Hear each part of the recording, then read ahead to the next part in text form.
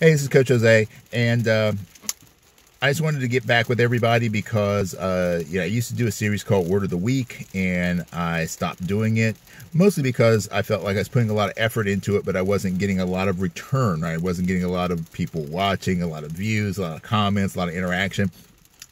And a friend of mine challenged me on that and said, hey, look, you're putting stuff out and people enjoyed it. Maybe they weren't saying it, but the message was getting out.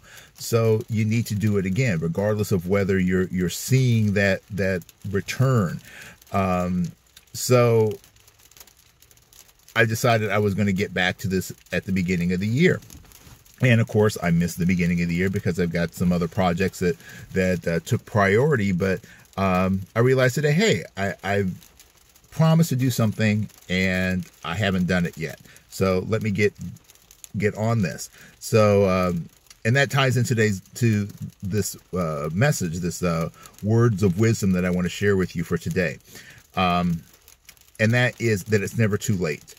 It's never too late to start something. It's never too late to try to develop a new habit. It's never too late to decide to make a change in your life, to learn something new. And a lot of times we get stuck on these ideas of life being like this calendar, right? And if you don't set your goal by New Year's, by January 1, then there's no need of setting a goal. That's complete rubbish, right? People who decide that they really wanted to do martial arts, but I'm too old.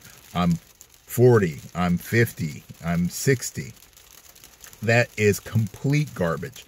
Right? So you're never too old to start.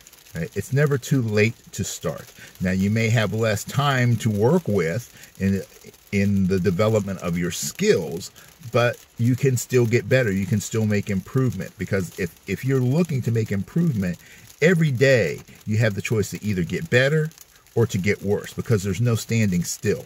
Right? So if you have wanted to do something, if you've always wanted to make a change in your life, who you are, how you do things, right? It's not too late. You can do it. You can do it today, but you have to start.